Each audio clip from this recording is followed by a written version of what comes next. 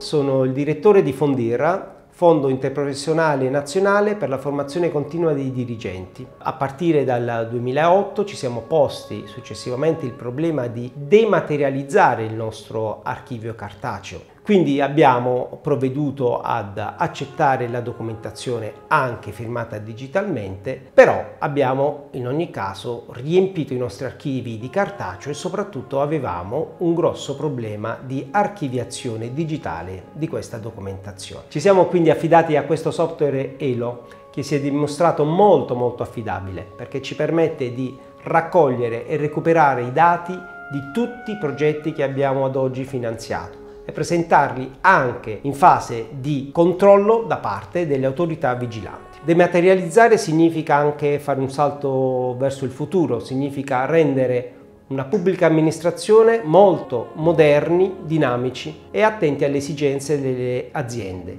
essere più rapidi e quindi andare sempre più velocemente verso quelle che sono le loro necessità. Un esempio della collaborazione tra Fujitsu ed ELO è proprio con FONDIR. Abbiamo infatti realizzato un progetto ad alto valore in cui gli scanner documentali utilizzati per dematerializzare gli archivi cartacei di FONDIR hanno prodotto delle immagini di alta qualità che sono poi state utilizzate per andare a gestirne i contenuti.